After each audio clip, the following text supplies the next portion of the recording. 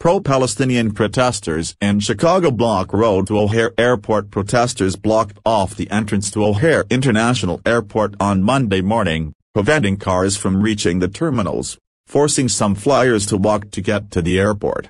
Several protest groups shared videos on Instagram showing a group of people sitting with their arms interlocked on the Interstate 190 access road, between the Kennedy Expressway and O'Hare, blocking all lanes of traffic headed to the airport.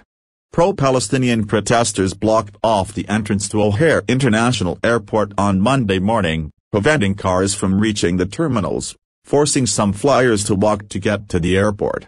Several protest groups shared videos on Instagram showing a group of people sitting with their arms interlocked on the Interstate 190 access road between the Kennedy Expressway and O'Hare, blocking all lanes of traffic headed to the airport.